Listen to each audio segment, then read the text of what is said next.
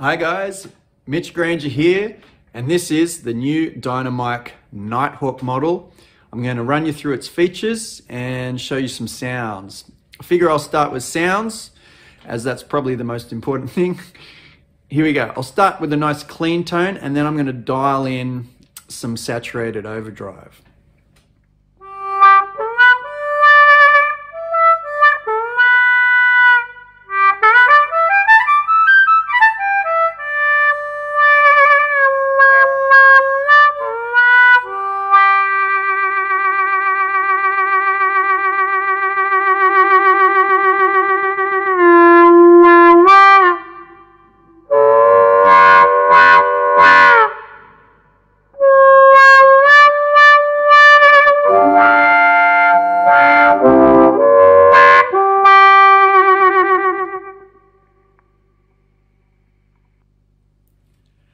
Okay, there you have it. Two of the new cool features in action right out the gate. The first one I talked about is the overdrive control. So now on the new mic, that is at our fingertips. And I'm sure you're seeing and wondering, what was that other thing? That is the hand effect. And that is all based off this little infrared sensor here. So you might see a little blue light there. We can see that on cameras, but the naked eye can't see it. But what it's doing is it's picking up how close your hand is to the mic. So when your hand is close on the mic, we've got a nice dark tone, more low end. And when we open up our hand, we get a nice bright tone. Actually, a lot of mid-range scoop too. And because of that mid-range and high-end opening up, it gives us so much more expression. It's very similar to if you are used to doing hand effects on an acoustic harp. The frequency range is very similar to that. But what you can do now is amplify it, either with a nice clean tone, like I started with, or a fully saturated overdrive tone. Okay, now that's the hand effect. I'll show you now actually how the overdrive is working, and that's with a split shaft pot.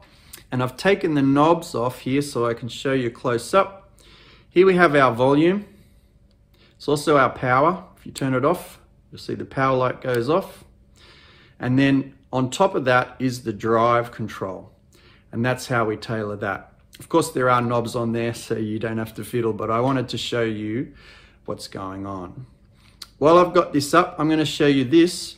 This connector here is a custom 3.5mm option that I personally use, but the standard model comes with a 1/4" jack. So you can just use a regular guitar cable and away you go. And another cool new feature with this model Dyna-Mic is that it fits flush into the microphone now, so it's less obtrusive. While I'm showing you the bottom, let's check out these lights. Because this is a condenser microphone with a preamp built into it, we need a battery, and in this model we've made it rechargeable.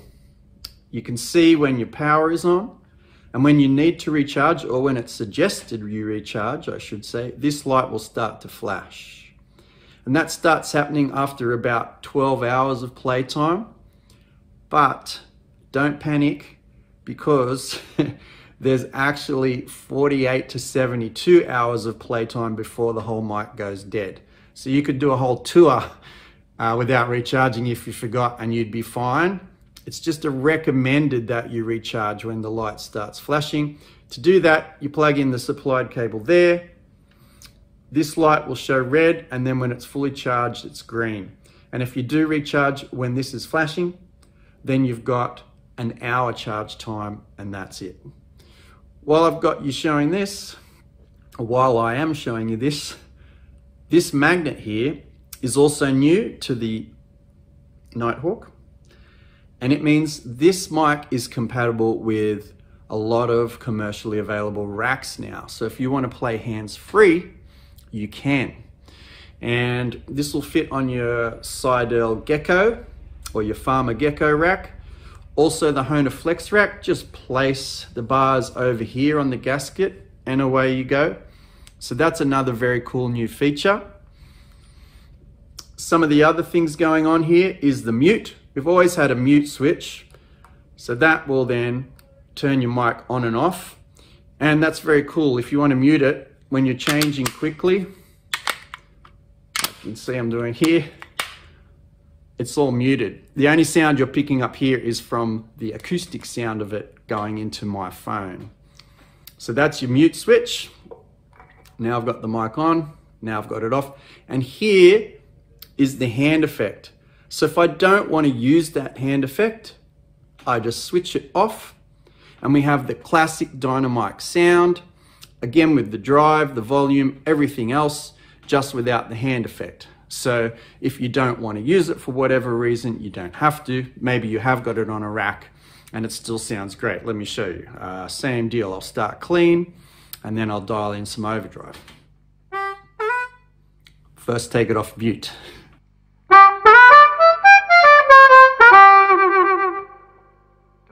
Overdrive.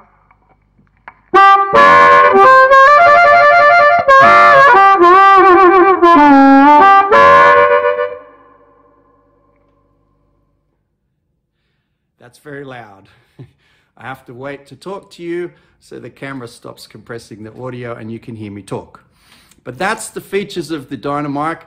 There'll be a lot more videos coming, everybody, but if you do have more questions, please post them below on whatever platform you are watching this video on, and I will answer them for you.